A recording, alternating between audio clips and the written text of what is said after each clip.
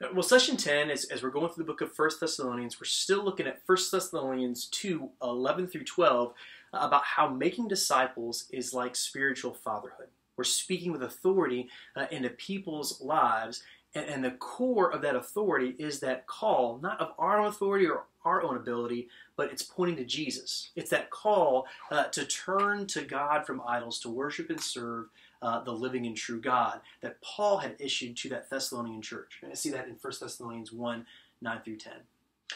And we've been talking about how leadership in the scriptures is often illustrated as shepherding. And a shepherd knows their sheep, leads their sheep, feeds their sheep, and protects their sheep. And so in this session, we want to put into play that model of heat, thorns, fruit we introduced last session, and how to use the knowledge of our people, what's going on in their life, what they think about it, and how they feel about it, as a way to know then how to lead, feed, and protect them. Where to lead, feed, and protect them. And what this model illustrates is that our life is continually showing a response to the heat, our circumstances continually showing what it is we're turned towards, what it is we're trusting in. And where there's thorns in my life, that's an indication that I'm trusting something other than God to give me security, to give me identity, or to give me relationship. So seeing this in the people's lives, where the response of their life is either the fruit of love, joy, peace, patience, kindness, goodness, faithfulness, gentleness, or self-control, or the thorns of not that, the thorns of death, well, what do we do about that then in leading, feeding, and protecting? And the key then is where we lead, feed, and protect. See, a lot of times in ministry, we tend to lead, feed, and protect at either the heat, the circumstance, or the end of the branch, the fruit. And we'll try to give good advice, but not deal with the root, with the power of the gospel. Now, let me illustrate, maybe in a familiar scenario. I mean, being a young adult ministry, a lot of what we deal with is careers of people or lack thereof. Right? So I got out of college, or I'm in the workforce, and things aren't working out like I thought they would. My job's not going anywhere. My boss is a jerk. The work is hard. Money is tight. And I'm not just frustrated, but I'm depressed. I'm despairing. My life isn't what I thought it would be, and I'm 27. My college degree is not delivering like I thought it would, and I'm 29, and I'm deeply in debt. And seeing in that person's life then the thorns of despair. That's not joy. It's not peace. It's not patience.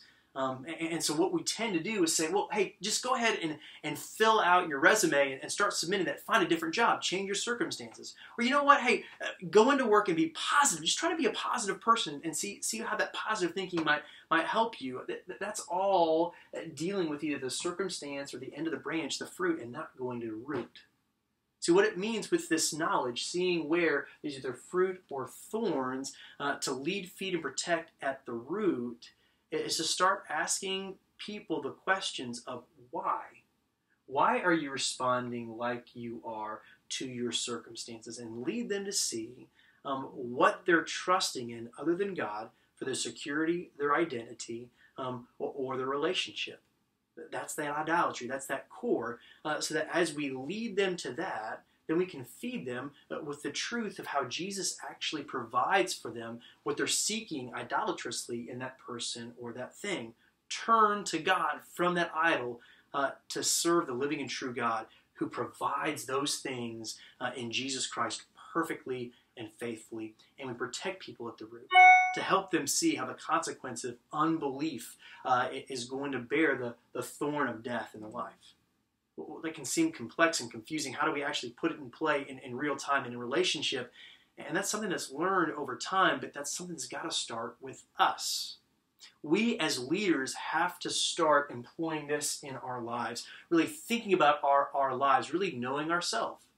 So where in our lives are our lives bearing thorns in response to the circumstance of our life? Because what's at root there is an idolatrous trust in something or someone to provide for us what we already possess perfectly in Jesus Christ when it comes to our security of his faithfulness to us, when it comes to our identity in him, or it comes to the relationship that he will provide through Jesus Christ. The Holy Spirit dwells in us, knowing us perfectly. So this is the heat, thorns fruit model, how we know, lead, feed, protect, but it's got to start with us. Using this in our own lives so that we can start employing that also in love and in patience, in humility in the lives of others to be spiritual fathers to the people that God has entrusted to us as we're shepherding them.